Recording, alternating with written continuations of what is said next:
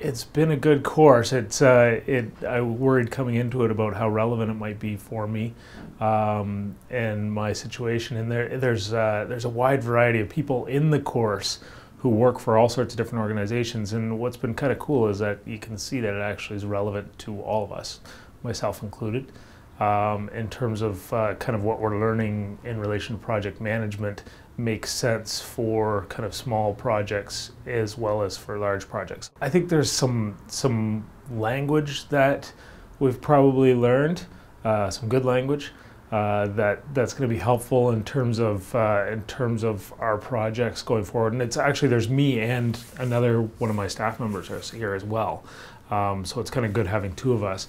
But we've learned some language and kind of proper use of language. Sometimes some of the clients that we deal with are actually quite large companies, and they have dedicated and well-trained project managers, and we want to make sure that we're kind of speaking the same language as them and that we understand the terms that they're using. So that's been probably a key thing that's been learned from this. Dale's good instructor. He tells lots of stories, which is nice. Like that, there's no better way for me to learn than kind of hear a relevant story, and he does that a lot.